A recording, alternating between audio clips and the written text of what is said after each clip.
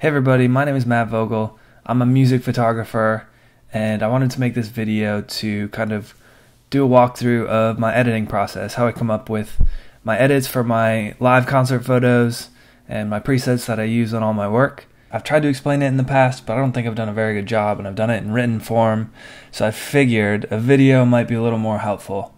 So basically what I'm going to go through today is just really quickly the process that I go through editing a photo from start to finish. I have a photo here that I wanted to start with today. This is of a band called Lydia. I took this picture last year, but I'm going to start from scratch on this one and go through this process one step at a time. I think I'm going to start with this photo by going a little warm and see how this turns out. So the first thing I'm going to do is take my color temperature up. 8600 seems fine. Let's do that. I'm going to boost my exposure just a touch to kind of get some more detail and see what I'm working with there in the background. So I'm going to bring my contrast up to 42 or so. That sounds good. Next thing I do is I usually bring my highlights down. It kind of evens things out a little bit.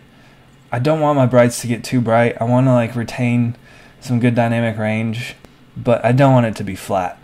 So I'm going to bring it down, bring the highlights down to maybe negative 57. That looks fine for now. Next I'm going to do my shadows here. I'll probably actually just leave these as it is right now. I'm going to bring my whites down just a tiny bit, negative 20 or so, just to kind of get rid of any super bright spots where it may have been clipping. I'm going to bring my blacks maybe just up just a touch. Basically do nothing with that for now. Next up, I'm going to work on my clarity. This is a slider that is often debated. Some people hate it, some people love it, some people love it too much. I definitely use it. I don't know if I overuse it. Maybe some people think that. I'm not sure. I try not to make it apparent, but basically what this slider does is it kind of creates micro contrast within small areas. So you can see when it's all the way up. I mean, it doesn't look terrible in this photo. In some places it does. Down by the mic cords and stuff, you can see where it doesn't look excellent. But if you use it in moderation, I think it can be a useful tool. So I'm going to bring it up to, I don't know, let's say 40, 42. That sounds fine. One thing I do to get my colors in my photos, I like saturation, but I don't like oversaturation. So how I handle colors a lot of times is in the curves tool, which we're going to use next. I take my vibrance up just a little bit, up to maybe plus 26. That sounds fine. And I'll actually knock my saturation down a little bit. Maybe negative 36. That seems good. A good place to start. And I'm going to fine tune my colors a little bit more. So let's start with our RGB curve. An S curve is kind of like a standard thing for adding a bit of contrast to a photo. I'm sure some people are probably familiar with the concept. Next I'm going to go to red. I did a little S curve on my RGB there, and now I'm going to go to red. I'm going to do a little bit of an S curve here too, but I don't want my highlights to be too red. I just want them to have just a tiny touch of warmth in there. Let's see, I'm going to do green next, and on my green curve I'm also going to do a little bit of an S curve, kind of introducing some more contrast in here. I like adding a little bit of red back in these shadows, but not too much. And just a tiny bit of green to even out the red in the highlights. Next up is blue.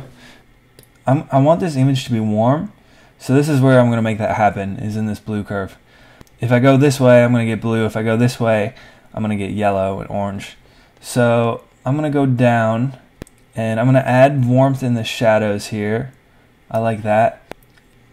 I'm not going to do an S curve, because if I go and bring my highlights up like this, then I'm getting some cooler colors in the highlights, and I'm not crazy about that. So it kind of just feels off.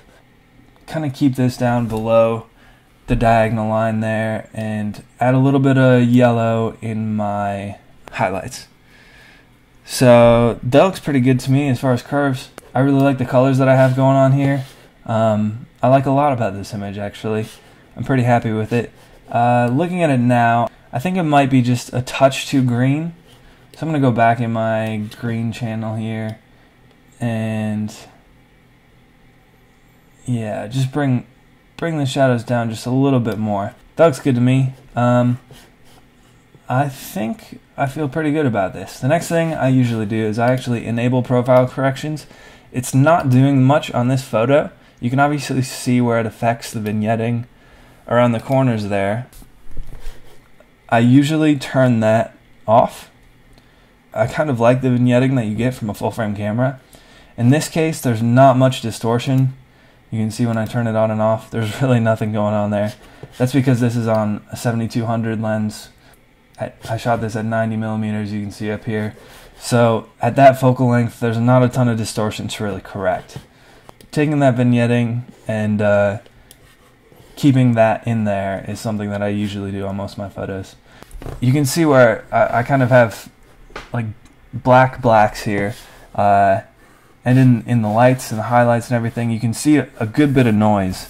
So I'm going to just add a little bit of fake grain in here in Lightroom. To kind of give those blacks a texture, so it doesn't just go from grainy to dropping off completely. It's kind of a subtle thing, but you can definitely notice the difference. Finally, the last thing I'm going to do is I noticed this guy down here. There's a guy holding up a camera. It's a little bit distracting. Also down here, you know, there's all these chords. So I'm just going to add a little bit of a graduated filter here. I'm going to even everything out. I'm actually going to take the clarity down a little bit. That's just going to kind of flatten out that area. I'm going to knock the exposure down a little bit. Take my highlights down a little bit. I don't want that area to completely go away, but I want it to be less distracting. So I think that filter kind of did the trick of what I was looking for. Looking at this now, I think I just wanted a touch warmer, so I'm going to go back and I'm going to adjust my color temperature a little bit. That looks awesome to me. I really like that. I'm going to crop it now. It looks like Leighton is pretty centered, but it looks like there's a little bit of room for improvement in this composition. That looks good right there. Just bring it in on him just a tiny bit. I'm going to straighten it just a notch. It looks like it's just ever so slightly off kilter. Perfect. That looks great to me. That's about it. That's about all I would say I would do on this image. If I really was getting nitpicky and I was sending this to print or something, I would take it in Photoshop and I would remove, say, this water bottle, maybe this towel. I don't know. There's not too much. I would probably take more time in Photoshop and remove this camera. But for what it is right now, for the purpose of this, I would keep this as is, and I'd be happy delivering this image to a client. Thanks for watching this video. I hope you liked it or found it a little bit helpful. Let me know if you liked it, because then I'll do more. And also let me know if you didn't like it, because then I won't. Alright, see you next time. Thanks.